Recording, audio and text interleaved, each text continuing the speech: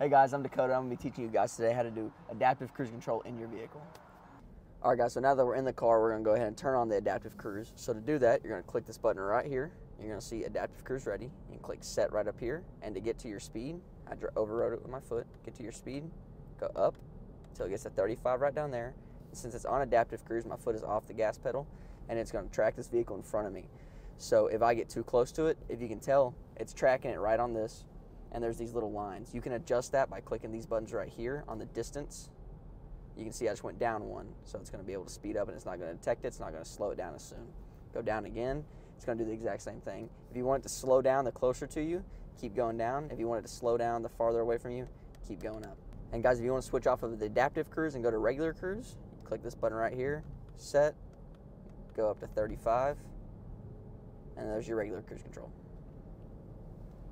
Thank you guys for watching today's episode of Lessons with Lewis on how to use adaptive cruise control.